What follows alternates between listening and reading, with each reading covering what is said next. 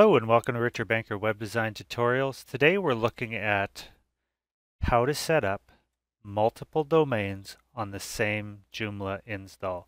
So we have our one Joomla install here. Ta-da! And we have three domains that we want on this install. jmwindowsanddoor.com, jandmwindowsdoors.com, and jnmwindowsanddoor.ca. And so when we flip between these, we want them to do different things. We want them to look differently, but we want to control everything from within the same system. So this is how we're going to do it. First, we're using a component called virtual domains. Virtual domains will allow us to set up these domains in such a way. So the first thing you want to do is install virtual domains. And then we're going to add your domains. So in your control panel, this is the way that I found worked best. We're going to add on these domains. Create add-on domains. So jnmwindows.com. We have our base domain, and then you want you can't do this and have your everything in a subdomain of some sort. If you have everything set up in a subdomain, then this just won't work. To set this up correctly, you need to have your root domain pointed to your root folder of public HTML. Then we set up our following domains that we want access to the site.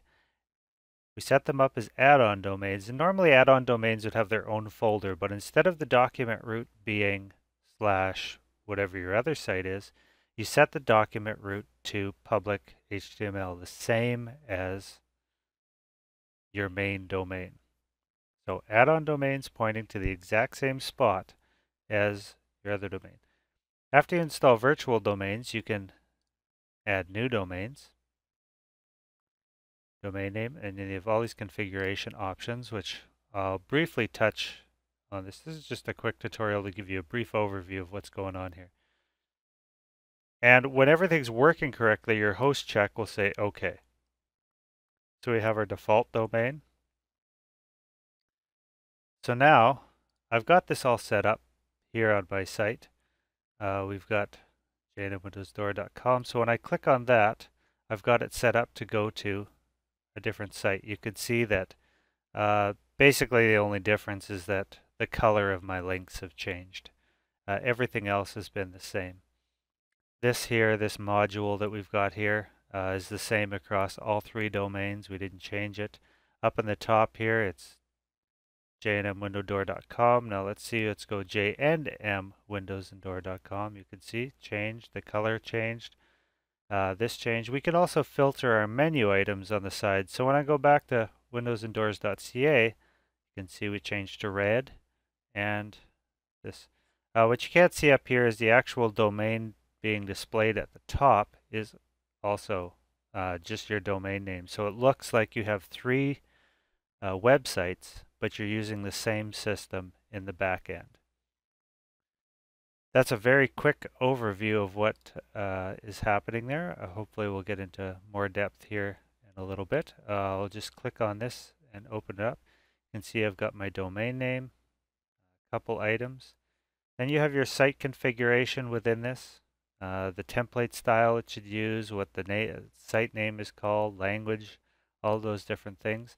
You can also set language filters. So in this case, when we went to jnmwindowsdoors.com, we wanted all of the side menu to show up. But say we have a menu that's the same across all of them except for one menu item. We can choose to hide that menu item for each one and display a different one. So in this case, I didn't want these second ones to show up there. And there we go. So we hid them. So that works really good. You can also set access levels, filter components, different translation options, as well as create custom parameters for each site.